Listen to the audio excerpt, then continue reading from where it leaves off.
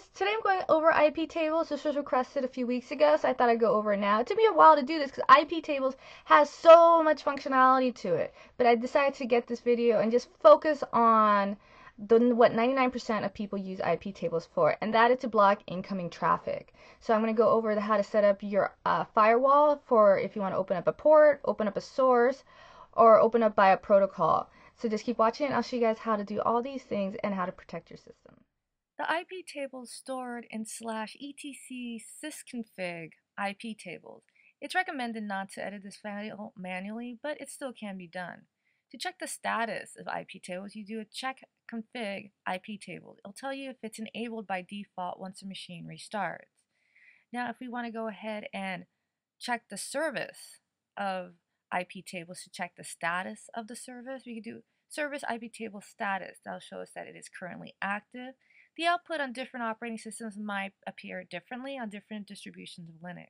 This is running on Fedora. Now we do service IP tables restart. It will go ahead and restart this service. That's if you edit the file manually, you might want to do this. You could do IP table stop. This could be used for troubleshooting different services. If you run the status check again, you notice that it now says it's inactive. Now we're going to do IP tables, the command -L. This will give us a listing of all the rules. Now if you notice there are 3 chains by default: chain input, chain forward, and chain output. The input chain controls all incoming traffic. This is what most of the rules will focus around. The output chain controls what users are allowed to connect out to. You can restrict that here. And the forward chain is used for kind of NAT setup. Don't worry about that if you are not using any kind of NAT setup in your environment. IP tables -L input will list you the chain information for only the input in your IP table rules.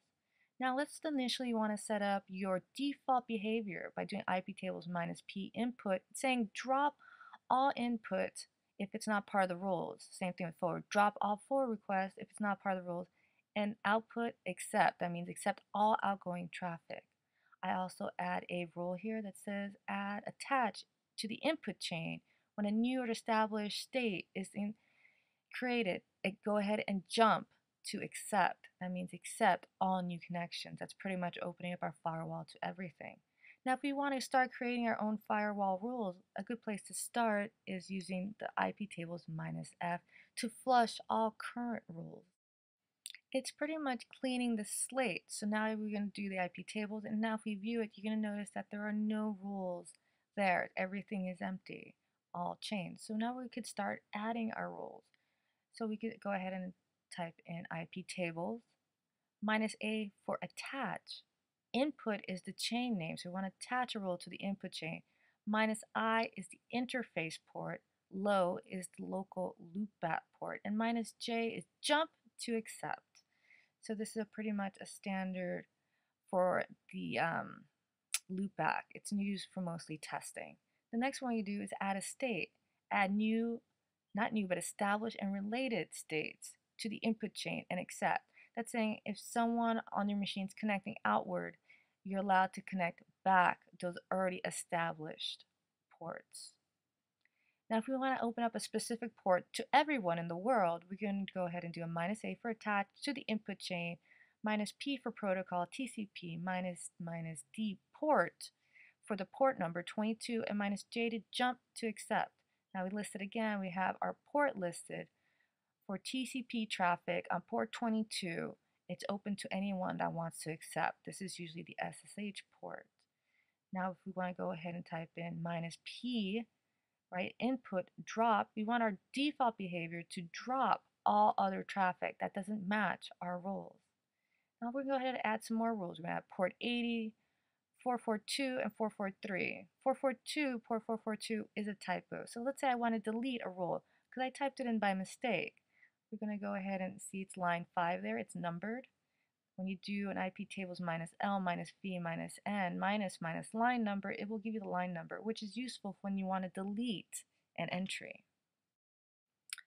So let's say you won't want to add by a port, but you want to add by a source. A source is an IP that traffic is coming from. So you do a -S, the IP number, or the subnet plus the subnet mask /22 in this case, it could be different, and then jump to accept. So it's saying anything from a specific IP address or that specific subnet, which every machine between 0 and 255 on that subnet can be added right here. For an even more specific rule, you could specify TCP traffic from a specific IP address to a specific port. All these things need to match up for this input to be accepted on your computer. Now go ahead and see the traffic rule here. You notice the field, TCP, the source, and then the IP. The last step, which is also the most important step, is to save the rules you just defined. So on many distributions of Linux, service IPTable save will work. On some distributions, you're going to have to use another command. So /etc init.d/iptable save should work on other distributions. I'm on Fedora 17 Beefy Miracle, where I have to do iptables.save and output it into my config file, which is located etc sysconfig IPTables. Now I'm going to use the more command to view the file, which shows me the text, and it's exactly the rules as we defined it. Now on restart, the rules will be there. Thanks for watching, guys. If you have any questions or comments, leave them below. Otherwise, I will see you guys next time. And let me know if you want more advanced IP table topics. I could do that as well.